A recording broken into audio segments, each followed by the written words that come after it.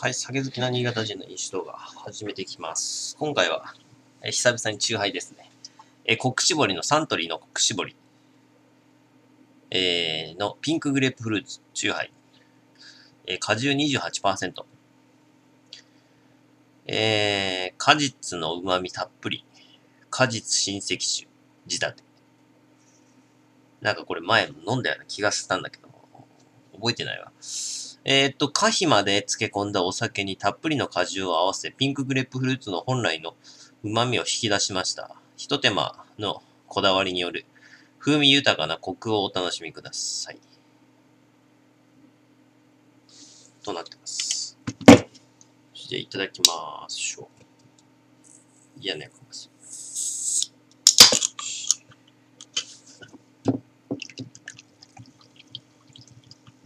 久々だな、チューハイ。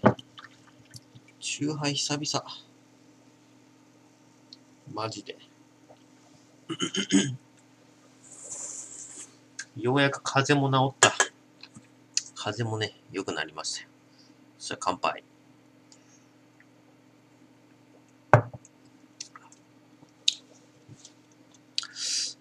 原材料がグレープフルーツとスピリッツとピンクグレープフルーツ親戚酒と糖類と香料と酸味料。アルコール度数 5%。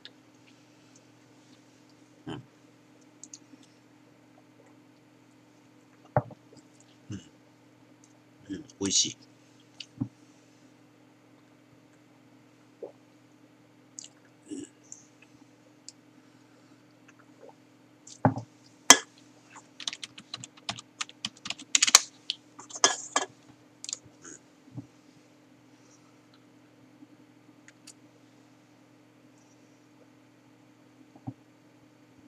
でもなんかあれだな。なんか薄いんだよな。こくしぼりなんか薄いんだよな。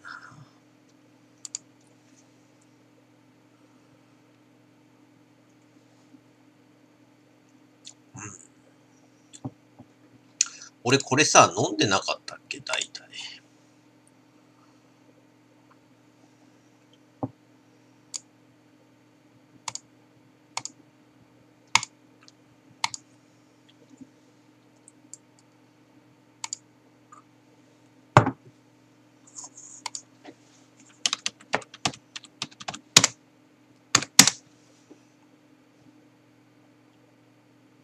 こくしぼりグレープフルーツ。あ、これはピンクグレープフルーツだからあれなのか。違うのか。ちょっと違うのか。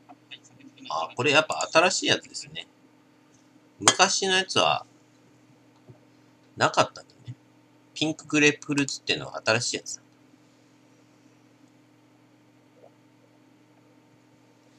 あ、普通のグレープフルーツもあるみたいですね。うん。うん。なんか薄い気がするんだよ。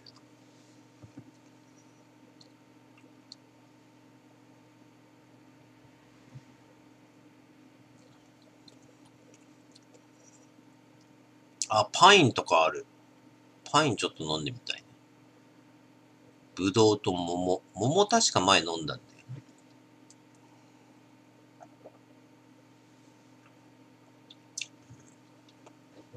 関係ないですけど、昨日ですね、コカ・コーラゼロを飲んだんですけど、すっごい甘くて、やばかったっす。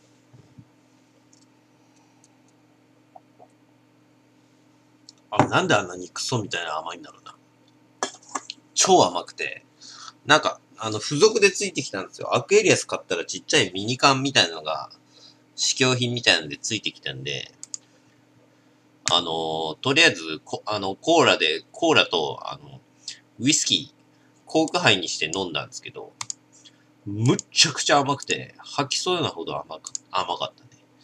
あれは何なんだろう。あれは一体、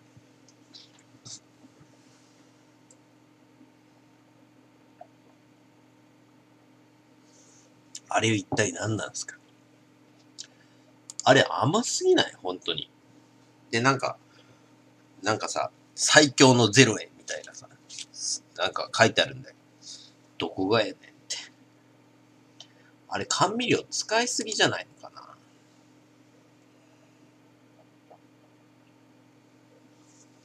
コカ・コーラゼロさ、甘すぎない？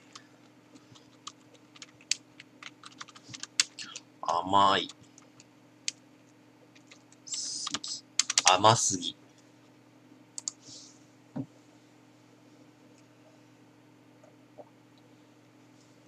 だから俺、コカ・コーラゼロ飲みたくないんだよ。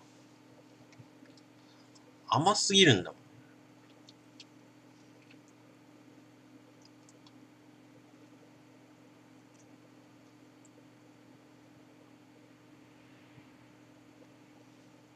あれ多分さ、あれさ、コカ・コーラゼロがさ、そう、甘味料の使ってる量とかさ、わかんないからあれだけどさ、あれ半分ぐらいでもいいと思うんだけど、今のコカ・コーラゼロの甘味料の量を多分半分に減らしても多分そんなに、ね、逆にいいと思うんだけどね。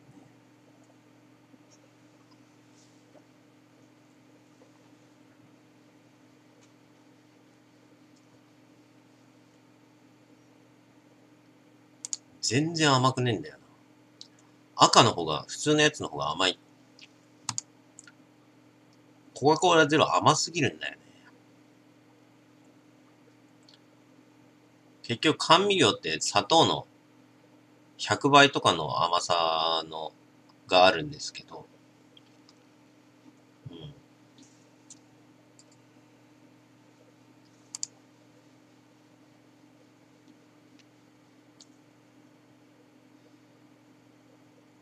まずいんだよな。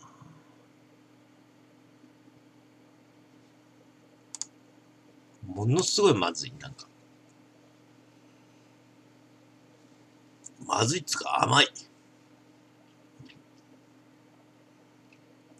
気色悪い。なんか、吐きそうになる。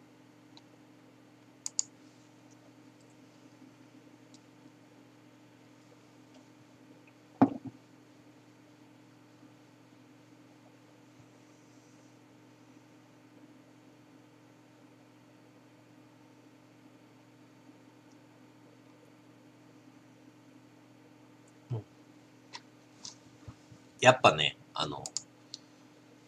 普通のね、コカ・コーラが一番ですよ。